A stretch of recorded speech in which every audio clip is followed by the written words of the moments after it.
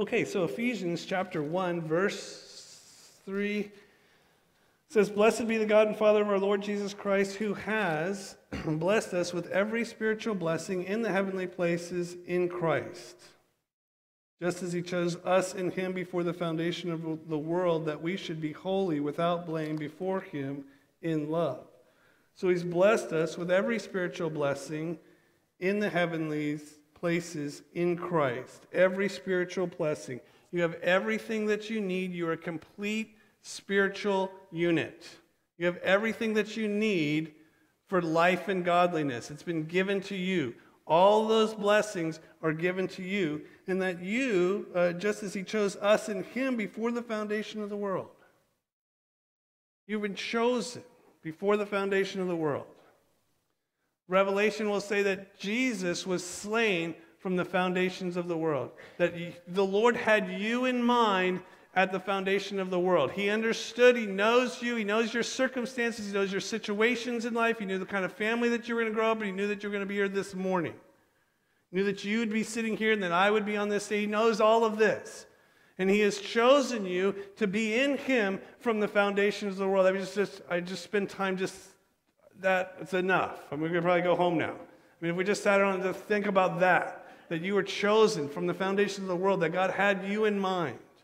When Jesus was on the cross, the joy that was set before him, what's the joy that was set before him? It's us. It was you and I.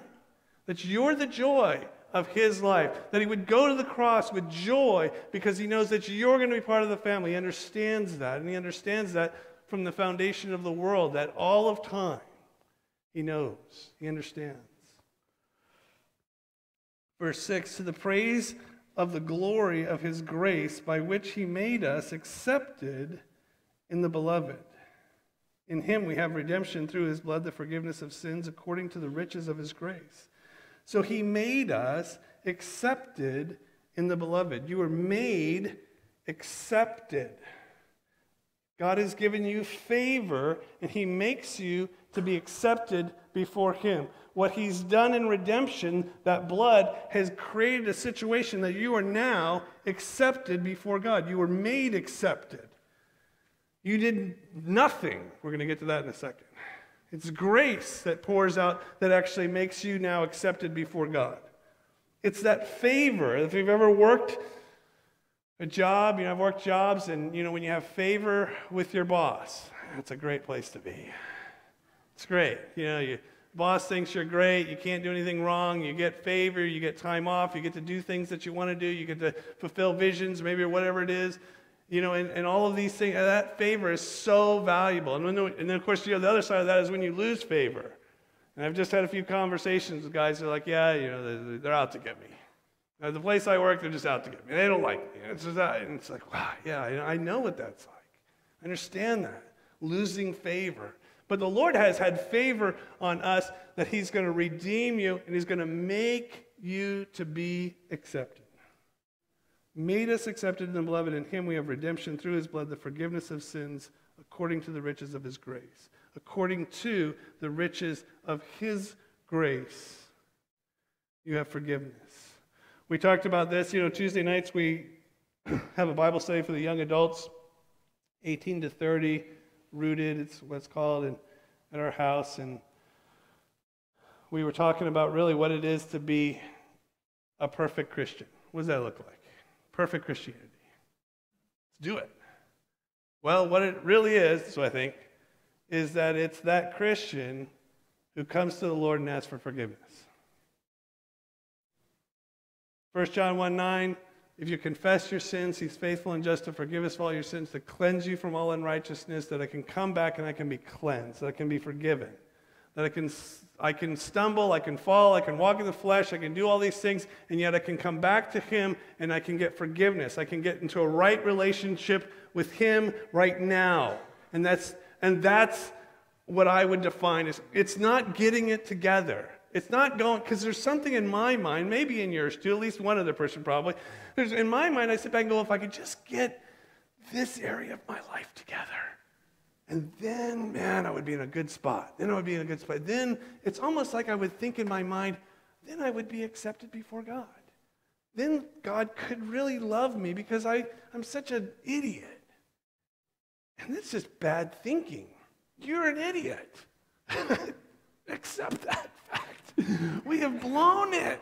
We're messed up people. And the only way that we can be unmessed up is to come back to him and go, Lord, I need you to forgive me because I've done it again. Because I don't think correctly. I don't think in terms of love. I don't think in terms of reaching out to people. I don't think in terms of self.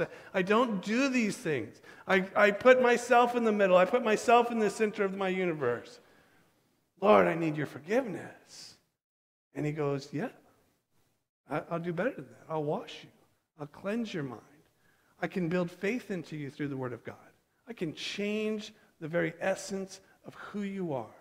And the person you are today will not be the person. As you walk with the Lord, will not be the same person 5 years from now. You'll be a different person.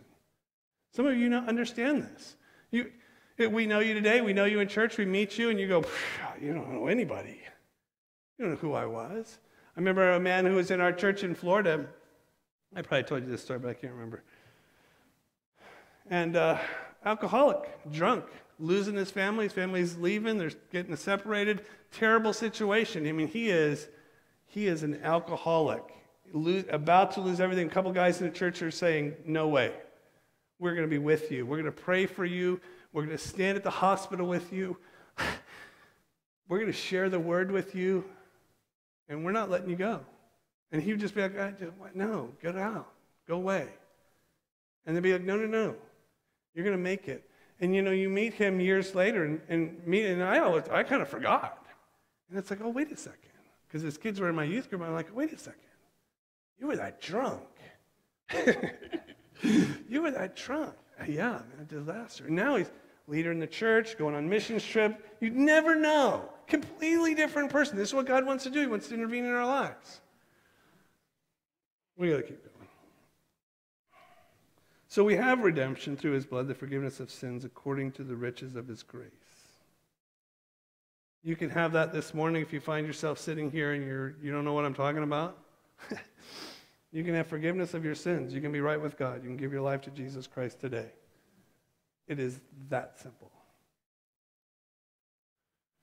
Verse 13, in him you also trusted after you heard the word of truth, the gospel of your salvation, in whom you also, having believed, you were sealed with the Holy Spirit of promise, who is the guarantee of our inheritance until the redemption, the purchased possession, to the praise of his glory. In him you trusted, you heard the word of truth, the gospel of your salvation, and having believed, you were sealed with the Holy Spirit, who is now the guarantee of our inheritance until the redemption of the purchased possession.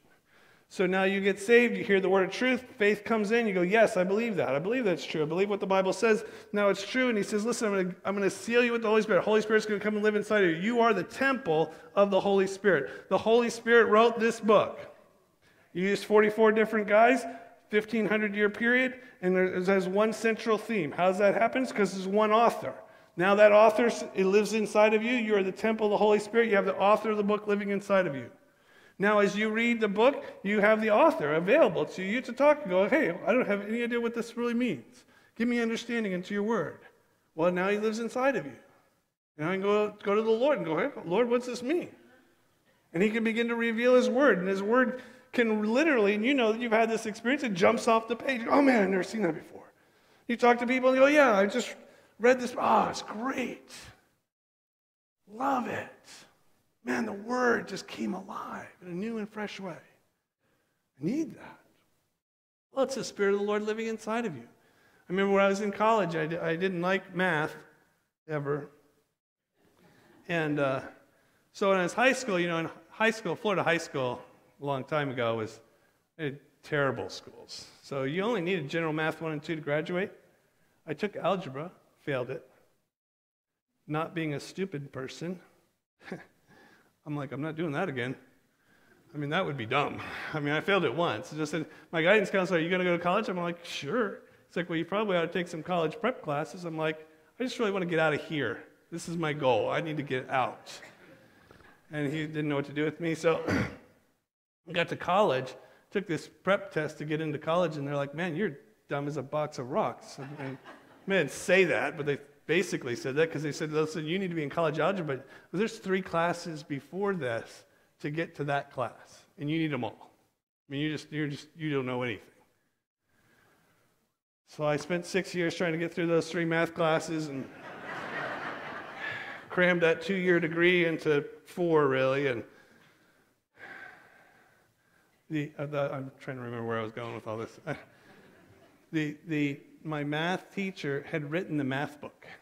I'm like, oh man, he really likes math. I'm not sure we're going to get along, but man, it was so great. Why? Because I'm with the author of the book. And so I go, I don't understand. What? I don't get this. It was a terrible class. It was a cumulative everything. You know, you take one test, you have to take a quiz, you have to get a 90% to go to the next chapter. I mean, it just took so long to get through this. And then the final was a cumulative final. You didn't pass the class, you take class over. I think I took them all over again. But I'm with the author of the book. All right, okay. You have the Holy Spirit living inside of you. He wrote the book. Now as we sit back and go, man, Lord, help me understand, help me know. What do I need? Man, you have the Spirit of the Lord living inside of you. He's the guarantee. It's really like that engagement ring. The Spirit of the Lord is a guarantee. When the Lord looks down, man, when he sees you, oh man, he sees Christ. Man, yeah, they've been sealed. They have the Holy Spirit inside. Oh yeah, okay. Verse 15, he says, therefore also, after I've heard of your faith in the Lord Jesus Christ and your love for all the saints, verse 16, do not cease to give thanks for you, making mention of you in my prayers, for the God of our Lord Jesus Christ, the Father of glory, may give you the spirit of wisdom and revelation in the knowledge of him, that the eyes of your understanding might be enlightened, that you may know what is the hope of his calling, and what are the riches of his glory, of his inheritance in the saints, and what is the exceeding greatness of his power towards us who believe according to the working of his mighty power. So this is Paul's first prayer. We're going to get to his third prayer. The second prayer, his other prayer in here in chapter 3 here in a second. But here's his prayer that's written down. Wisdom and revelation in the knowledge of him. And so this is my question. This is a question for me. I'll ask you too. It's how do I pray? Does that sound like me? Is that what I'm praying for? We have children and we worry about our kids. And we want the best for them. We want the best for our grandchildren. I got 6 grandchildren, 2 more this year, so we have 8 total this year. And begin to worry about, your grandchildren are being raised by your children. It's like and your children are a lot like you, and you're just like, this is just a bad situation, man. They need prayer. And so what we do is we want to pray, and we want to pray that they get that scholarship or go to college and get a job and get a good job so they don't have to live the way I've lived and struggle the way I've struggled, and they can do better than me, and I want to pray, or I'm just going to pray that they have a nice day. Really? You're going to pray that they have a nice day? That's it? Listen to what Paul is saying. The wisdom and revelation and the knowledge of him. What do my children need? What do my grandchildren, my brothers? What does my spouse need? It says the wisdom of revelation. Wisdom and revelation and the knowledge of him. We got a struggling marriage and I need to pray for she needs wisdom and revelation. She's got to live with me. She needs this. That the eyes of their understanding might be enlightened. That they might know what is the hope. Man, that they would know the hope of the calling. Yes. If they get just these 3 lines, everything else takes care of itself. It really does. I mean, if they can understand what it is, the wisdom and revelation and the knowledge of him, that their eyes would understand and would open, that they would be enlightened, that they might know the hope of his calling, the riches of his glory, of his inheritance, and the excellent greatness of his power. Everything else takes care of itself. How do I pray? Am I praying like that? I know I don't. Am I praying like that for my children, my grandchildren, for my spouses, people around me, that relative that doesn't know the Lord? And we pray things like, get them, Lord. Well, I get it. But really, man, they need wisdom and revelation. I need to pray this for myself. Lord, I need wisdom and revelation. I need to know you better. I know that I don't know you well enough today. Because there's stuff coming around the corner that I don't know about. There's trials and situations that are coming that I don't know about. And I need you, Lord. I need to know you better. Chapter 2. And you he made alive, who were dead in trespasses and sins, in which you once walked according to the course of this world, according to the prince, the power of the air, the spirit who now works in the sons of disobedience, among whom also we all conducted ourselves in the lusts of our flesh, fulfilling the desires of the flesh and of the mind, and were by nature children of wrath, just as others, but God. So we're all dead. We were all dead. We're all dead in trespasses and sins. He says, you walk this way according to the lusts of our flesh, in our minds, according to the course of this world. But verse 4 comes along and says, but God intervened. God steps into our lives and goes, wait, we're going to stop this. God steps into our lives, and if your parents didn't really know the Lord, God steps into our lives and begins a new generation that knows the Lord. Those sins, generational sin, no, it's over. That's past. We break the chains of that sin when we say yes to Jesus Christ. He's going to create a new person. He's going to change that person. Zacchaeus, standing on the side of the road, just wants to get a glimpse of Jesus, just wants to see him, but he's a little guy, so he climbs up in a tree, and Jesus is going to stop. He's going to look at the tree and go, hey, I'm going to have dinner at your house tonight. His life is changed in a moment. Two blind guys sitting by the side of the road, they hear Jesus is coming. They'll say things like, Son of David, have mercy on us. Son of David. And so much the crowd goes, shut up. That's my translation. It's quiet. And then Jesus is like, hey, bring those guys up here. Hey, let's talk to you. Get up there. What does Jesus say when he meets them? Why, it's so great. He goes, what can I do for you? Well, we'd like to see you. Okay. No problem. Life changed. We're not going to stay the same. Our lives are going to change. Our minds are going to change. We're going to be more like him, more and more like him every day. As we pray, especially those kinds of prayers, he's going to begin to do this. He's going to intervene. Verse 4, who's rich in mercy, but God who is rich in mercy because of his great love with which he loved us, even when we were dead in trespasses, made us alive together with Christ. By grace you've been saved. He raised us up together, just made us sit together in the heavenly places in Christ, that in the ages to come he might show the exceeding riches of his grace in his kindness towards us in Christ Jesus. For by grace you have been saved through faith. It's not of yourselves. It is the gift of God, not of works, lest anyone should boast. For we are his workmanship, created in Christ Jesus for good works, which God prepared beforehand that we should walk in them. So it's by grace that you've been saved. It's not of works, because then we'd be able to boast. Some people would say, well, I've done better. I've done more for Christ. And this is why I should be let in. Because I've really accomplished this thing. I've really conquered this thing in my life. I've really stepped up and I've had some self-discipline. I'm more disciplined than other people. And so we would all sit around and boast in our disciplines and how spiritual we are. And he goes, no, it's actually none of that. It's going to be by grace that you've been saved. And as you go down the road a little bit, you'd think after a while, you'd get it together. Been walking with the Lord now for 30 years-ish. And you'd think I'd have it together. No, it's by grace. You go down the road a little bit, I still bring nothing to the table. It's just his grace. It's all him. The picture is the Spirit of the Lord behind you, shoving you the direction of Jesus. And Jesus over there to catch you, as if I had something to do with it. I yielded myself. I said, yes, I by faith believe the word. And I'm vaulted into the arms of Christ. And he says, it's grace.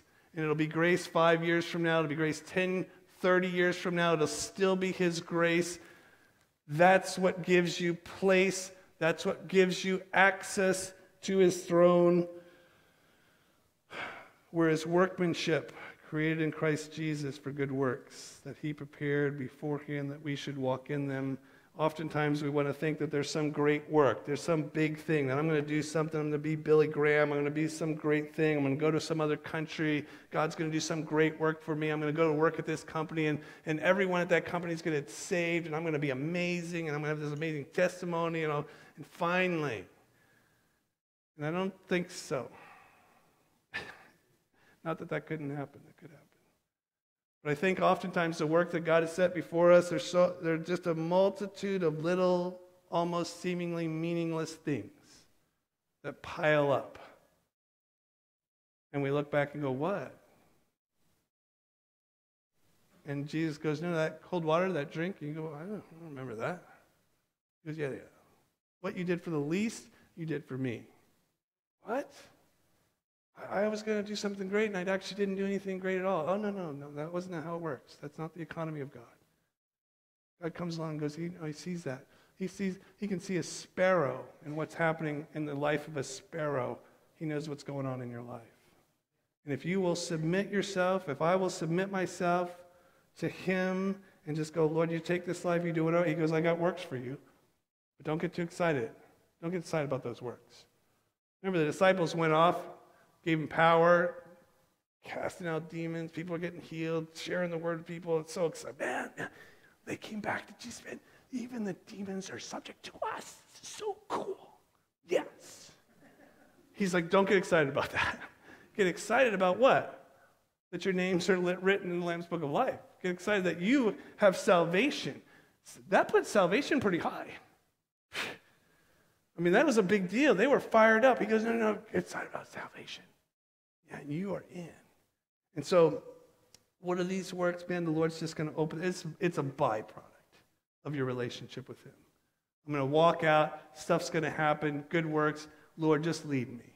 I don't have to worry about that. I don't have to conjure those things up. I don't have to do that. I'm just going to step through open doors as the door opens for you to do good works in life, to help people out, to love people, to give that cold water, whatever that might seem meaningless to us, and yet the Lord's economy, they are great things. Chapter 3. For this reason, I, Paul, a prisoner of Christ Jesus for you Gentiles, if indeed you have heard of the dispensation of the grace of God, which was given to me for you, how by revelation he made known to me the mystery, as I have briefly written already, by which, when you read, you may understand my knowledge in the mystery of Christ, which in other ages was not made known to the sons of men, as it has been made known, was not made known to the sons of men, as it has now been revealed by the Spirit to his holy apostles and prophets, that the Gentiles should be fellow heirs of the same body, the partakers of his promise in Christ through the gospel, of which I became a minister according to the gift of the grace of God given to me by an effective working of his power. So Paul starts chapter 3 and he says, this reason I, Paul, a prisoner of Christ Jesus for you Gentiles. Now, he's going to write this from prison, but he doesn't say I'm a prisoner of Rome.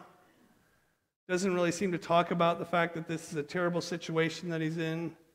He sits back and says, prisoner of Jesus Christ for you.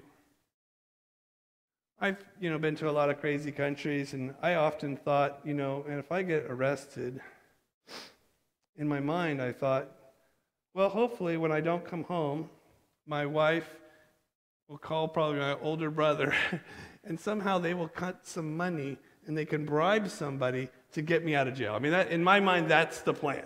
I'm just like, I've seen Locked Up Abroad. I've seen the show. I mean, it's like I am not interested in spending any time in a foreign prison. And so I think I've been to a lot of different countries, a lot of different places, and I just think, man, that's how this is going to go. And so but Paul doesn't seem to go there at all. He's like, yeah, get me out of here. Let's raise some money and bribe somebody and get me out. If we just give them a little bit of money, I can slip out of here in the middle of the night, cross the border. That's good. I'll just keep going, keep my ministry going, keep this ministry alive, send money now. And I can get out of prison. Paul doesn't seem to go there. He says, I'm here for Christ. I'm a prisoner for Christ. I am where I am today because of Christ. You are where you are right now because of Christ. If the Lord wanted you in a different place, in a different situation, I've got to believe that I would be in a different situation. That's how big God is. He would change my scenario. If he really wanted me I'd be in another scenario. That's what I believe. Because God is that big. But there's the tendency to go, no, my scenario is terrible. This is a terrible situation. I need to get out of this situation. We spend all of our time worrying and trying to figure out and striving to get, this job, this thing, my boss, this marriage, this monster children I have. All this stuff, man, get me out of here. I need to be beamed up somehow. But I've got to believe, hey, the Lord's got me exactly where I want me. He's putting situations in my life, and he's in complete control of all those situations. There's nothing escaping him at all. He knows exactly who you are. He knows how many hairs are on your head or lack thereof. He knows everything about you. And so, therefore, he can take care of your current situation. And so I just trust him. I live out my day today. Today has enough worries of its own. I don't need to worry about tomorrow. So I'm going to do today. I'm going to trust the Lord. The Lord, you got me here today. The amount of money I have in the bank account today is the amount of money you apparently want me to have today. Because you know me. And if there was too much there, I'd freak out. Maybe. I'd like to take my chances, but, the Lord knows. He's in control. Paul understands this. I'm a prisoner of Christ. No Rome, no problem. He doesn't care. He's not bent at all. He's like, I can write letters from here. Sit under prison guards, share the gospel. I've got a captive audience around me. This is fantastic.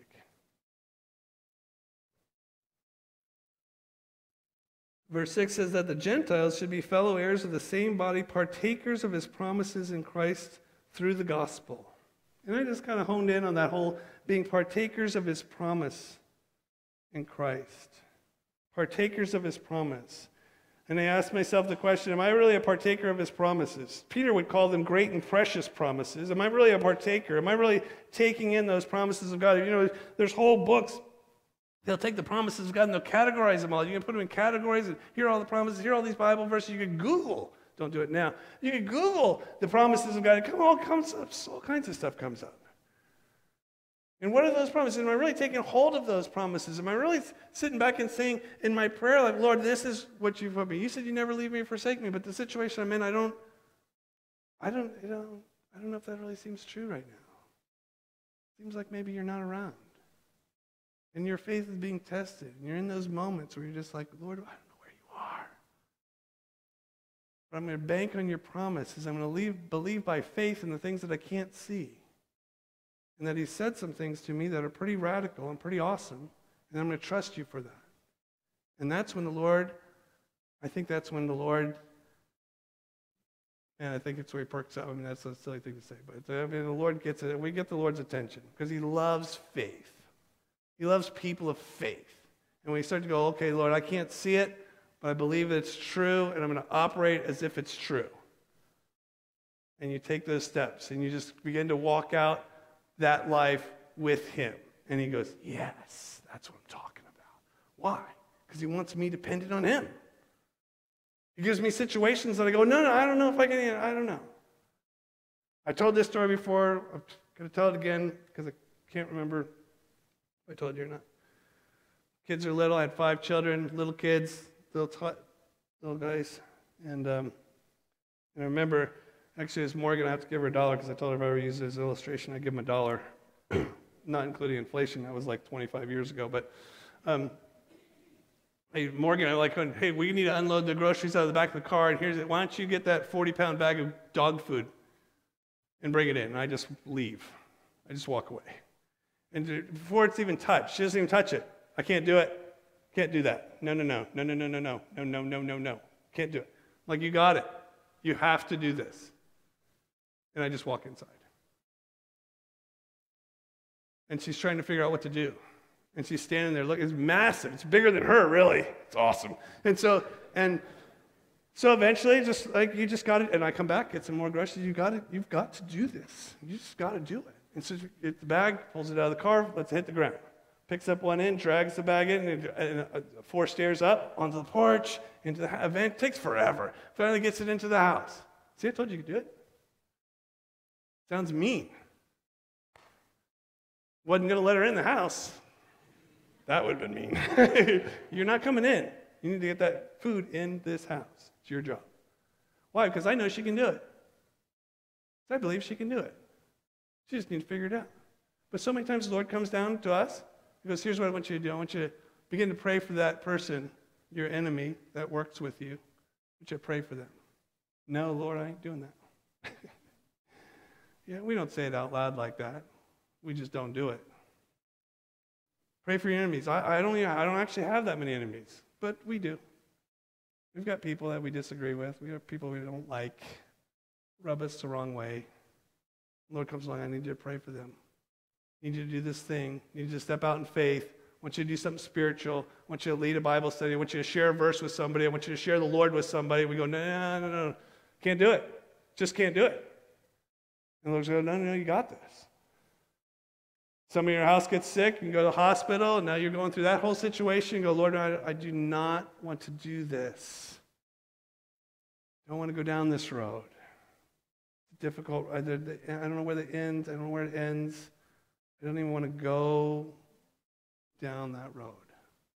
And he goes, you got this. You can do this. Because I'm with you. But I need you to depend on me. If it's going to depend on you, it's not going to work.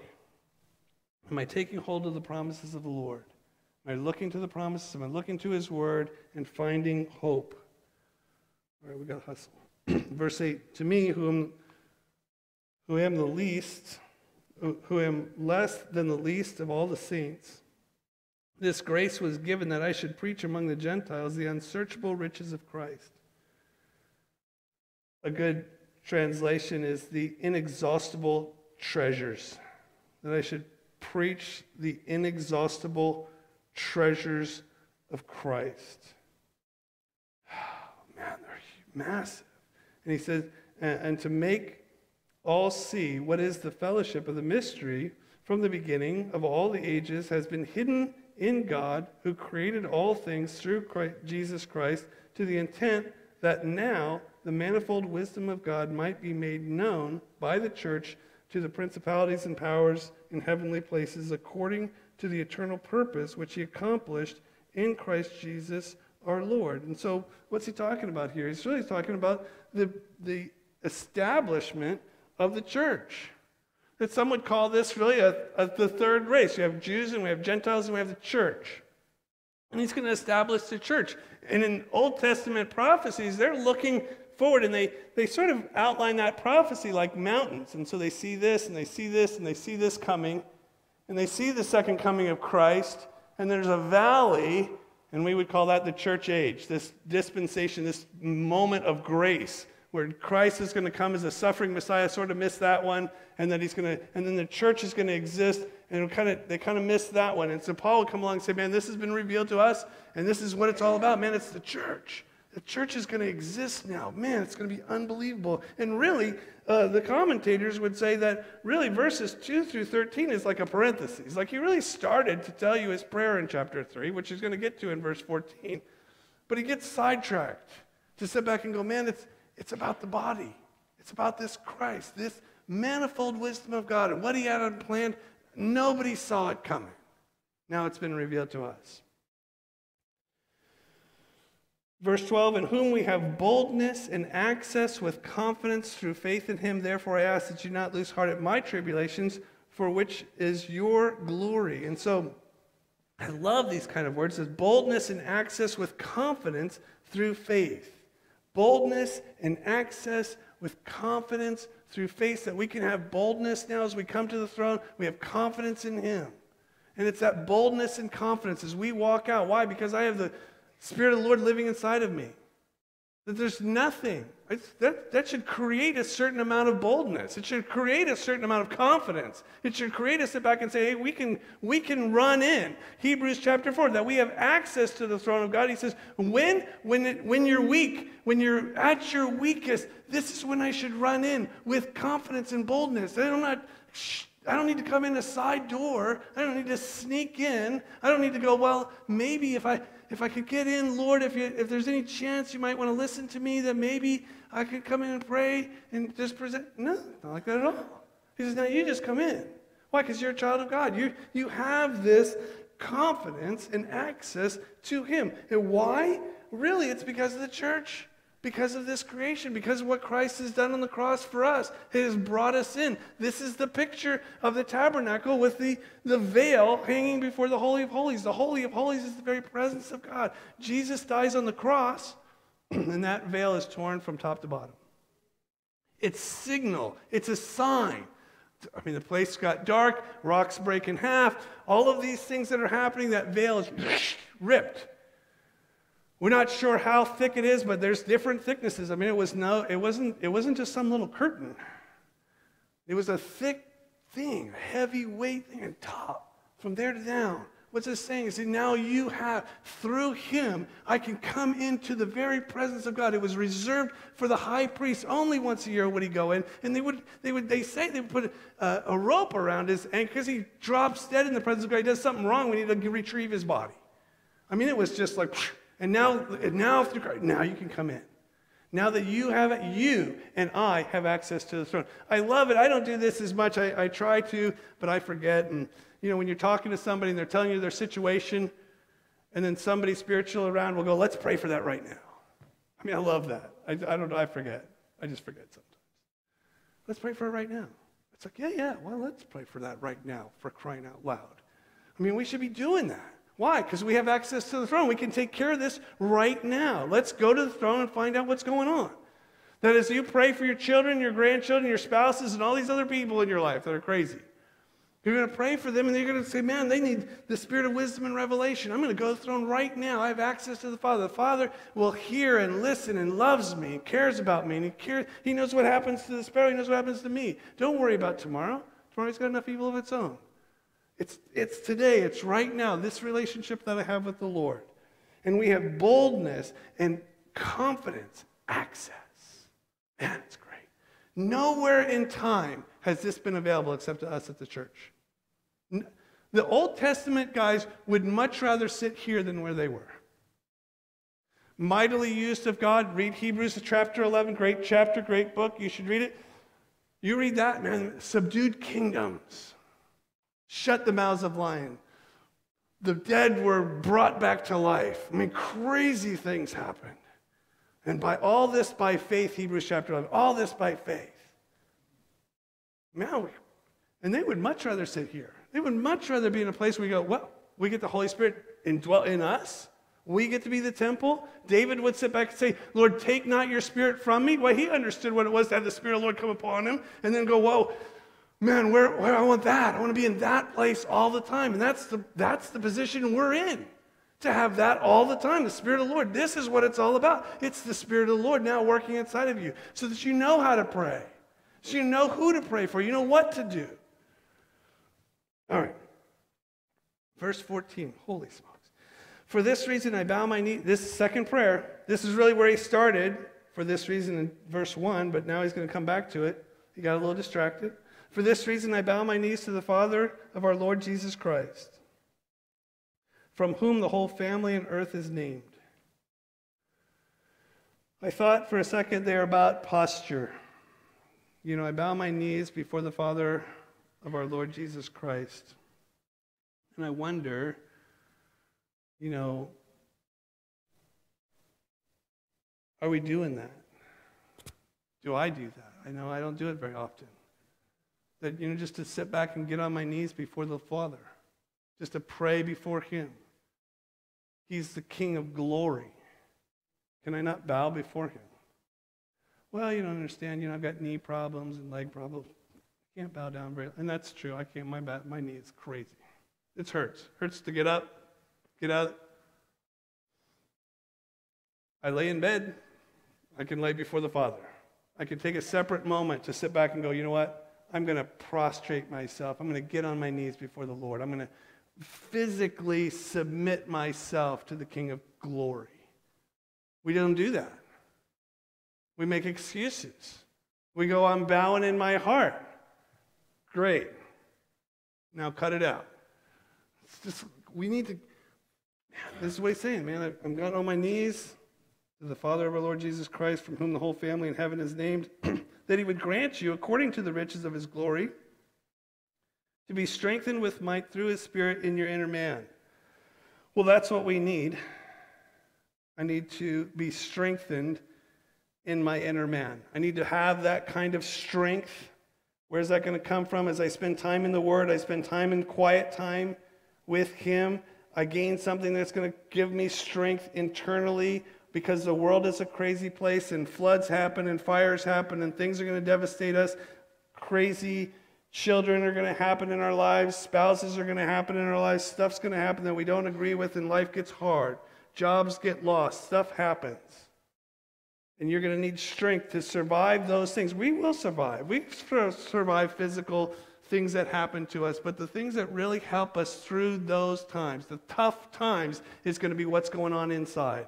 What's going on in your mind and your heart? Is my heart and my mind really submitted to the Lord? Am I really going after the Lord? Am I really seeking the Lord? Do I really trust the Lord with my life? And when the things that go around me and go, I don't understand, it all seems out of control, do I trust the Lord with my life?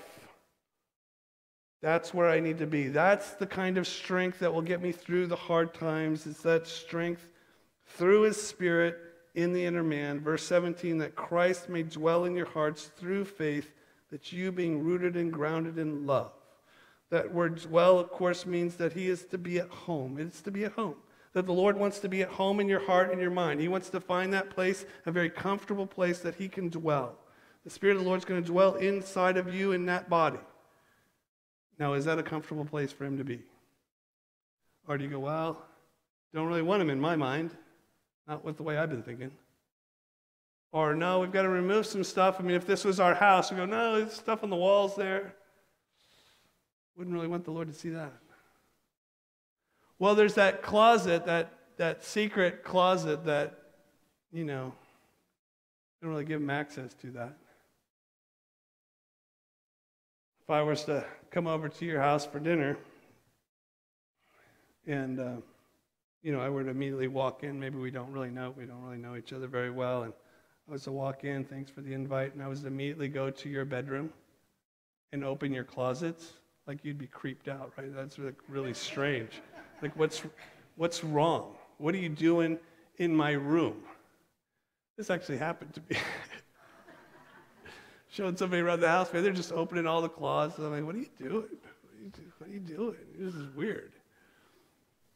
It's weird. And yet the same sort of thing, that sort of uncomfortable, like, whoa. Yeah. You just stay in the family room there. You just need to, you're getting, sometimes we do that with the Lord. Like, Lord, now you have 80% of my life completely yours, Lord. I give you 80%. There's a hymn. I don't think it exists. But at least we'd be honest. Lord, I surrender 80%. It's all yours, all 80%. But we just want to hold on to stuff. We want to hold on to the flesh of our lives. We want to keep things for ourselves. No, that's my thing. That's my personal life. That's what I do. It's ridiculous. The things that the Lord sees, it says in Matthew 6, the Lord sees in secret. The Lord wants our secret life, you bowing down before him where nobody sees and nobody knows, and you're not going to go up and tell everybody how you did it. Oh, I was just praying. I was on my knees praying for you. No, you're not going to do that. You're going to do it without telling. You might tell that to your crazy children. I'm going to pray for you. It's a great threat, actually. I'm going to turn you over to the King of Glory. He'll start messing with you. But he sees in secret, sees that bowing, sees that prostrate person. He says, Matthew 6 says he'll reward you openly. He sees that. And yet we have this secret life over here that we go, well, I sure hope nobody sees this. This is like, well, that's my private life. Well, the Lord sees it all. There's nothing hidden. I'm naked, and to him whom I must give an account. I can't get away with anything. It's gloriously terrible.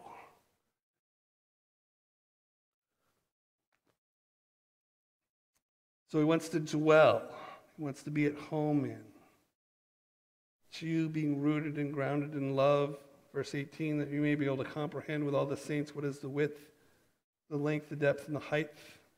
It's 4 dimensions, all the dimensions of the Lord that are listed there. He wants you to understand this, but what was really interesting to me is it says, with all the saints.